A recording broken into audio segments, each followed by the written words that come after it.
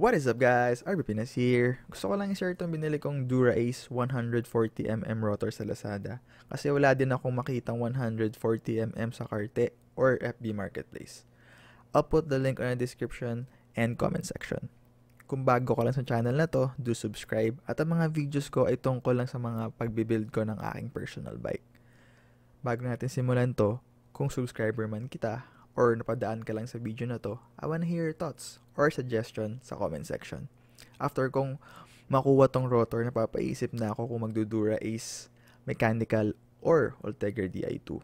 As per pandemic price, you can get the full mech group set of Dura-ace sa presyo ng Ultegra Di2. Alam mo yung parang ang ganda din mag-Dura-ace pero gusto ko talaga ma-XP yung Di2 system. Please, let me know in the comment section. Baka matulungan mo ako. Going back, so this is the Dura-ace center lock disc 140mm rotor Ice Tech Frieza. Nabili ko siya sa price na 3,500 or 3,500 sa Lazada. Kung kukumpara ko sa price sa Pinas, di na siya nalalayo. And kung Ultegra naman is nasa 2,900 pesos sa marketplace. Kung hundreds lang naman ang difference, no-brainer na, 'di ba? Get mo na yung Dura-ace. At remember, black on black ang team natin. At black ang color ng fence ng rotor na ito. Naging hesitant lang ako nung una kasi isang store lang sa Lazada ang nagtitinda ng 140mm. Tapos, sa mga local bike shop sa atin, out of stock ang 140mm, mahirap daw makakuha. Yung pinagbilang ko pa sa Lazada is wala pang review at ako ang unang buyer. So, kinulit ko si seller to ask and send an image sa rason na ako nga yung unang buyer. At hesitant nga ako sa pagbili. Sobrang accommodating naman niya at nag-send siya ng pic. At agad-agad ako nag-place ng order.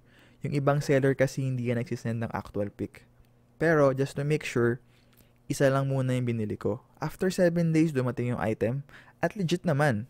At umorder agad ako or umorder ulit ako ng isa pa. After 5 days, dumating na din yung item. Bakit ako nag 140mm? Honestly, kung mapipiliin mo ako kung anong mas pogi, rim brakes ba or disc brake? Syempre rim brakes kasi sleek at di pansin yung brake at more aerodynamic kumpara sa mga may nakalawit na disc. Kaso, based sa experience ko, nung pababa ako ng Kaibiyang Tunnel, ng naka-aero bike, tapos tatakbo ka ng 80 kilometers per hour downhill, halos di mo na maramdaman yung preno ng rim brakes. At the worst possible pa masira yung carbon wheelset mo.